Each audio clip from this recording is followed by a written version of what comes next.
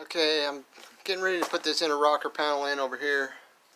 I cleaned out this rust out of here as best I could. I got it stripped. We got a little bit of rust going on here. So I'm going to cut out this area right there and put a patch in there. And we've got this rust here. So I'm going to make that patch come up and then weld that patch to here and then to the floor. So we'll try and fix all that at one shot. Okay, I've got this piece fitted. It's coming up through the bottom. It's going to weld to this gap here in the floor and then to here. And it's got this piece attached to it. So basically it looks like that. And we're going to get rid of that rust holes there. And get this inner rocker panel on next. Alright, I got my weld through primer in the mail.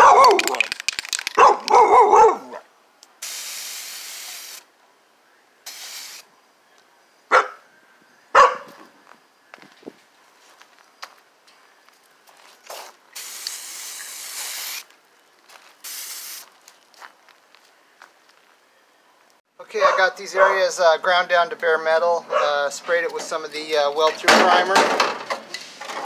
Then I also cleaned out this cavity down here and got the rust out of there and hit that with a little bit of rusty metal primer. So I start getting ready to weld this together. Okay, I got that patch welded in from the bottom there, and I welded it here and here. So I'm going to weld a little patch piece back here because there's some rust here. And trying to weld from the bottom side was pretty difficult. I got a lot of crappy welds, but they did weld, so I'm just going to grind that down, throw some fiberglass on it. But I think that's looking pretty good.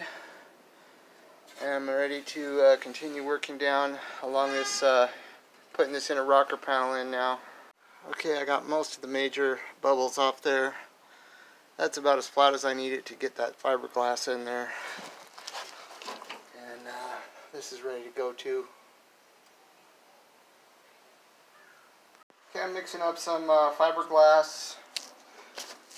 And this is the hardener. I was just kind of guess on this.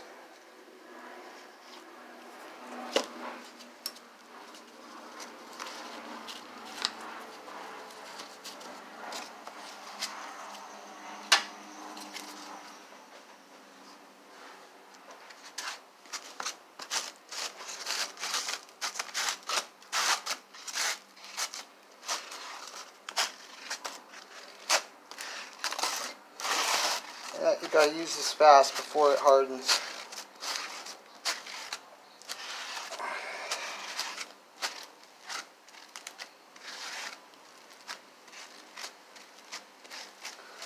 Okay, that looked like a lot of hardener, so I'm gonna hurry. Okay, that thing hardened pretty quick. I got most of the coverage under there. It hardened really fast. I'd like to get a few spots. So I'm going to mix up a little bit more and give it another coat. Okay, I got a second coat on there. And I'm just going to hit the inside of here with a little bit of primer to keep the rust off that new weld. And that whole area is looking pretty good.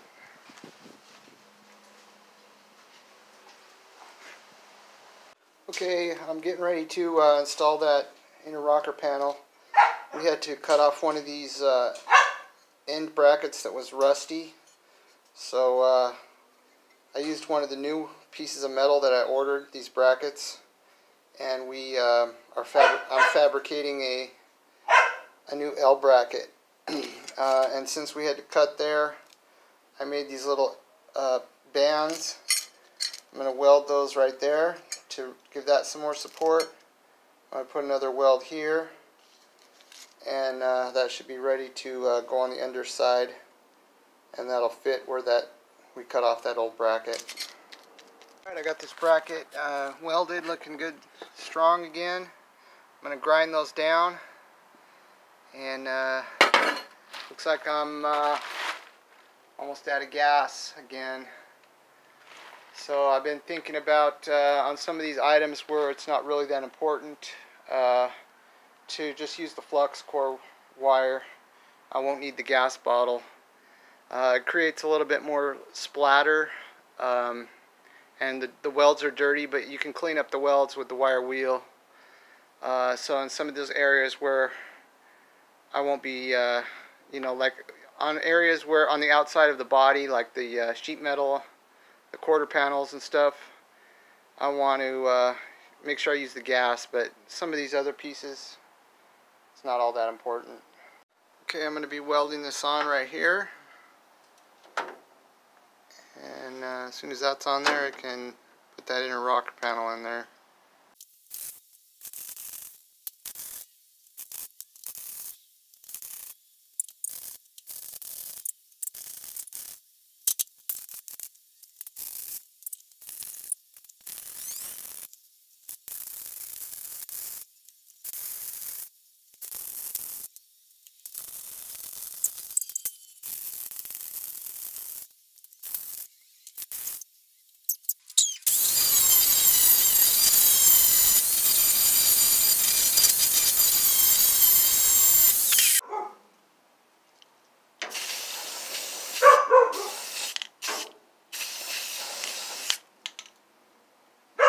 I'm getting some weld through primer on the end of these brackets here.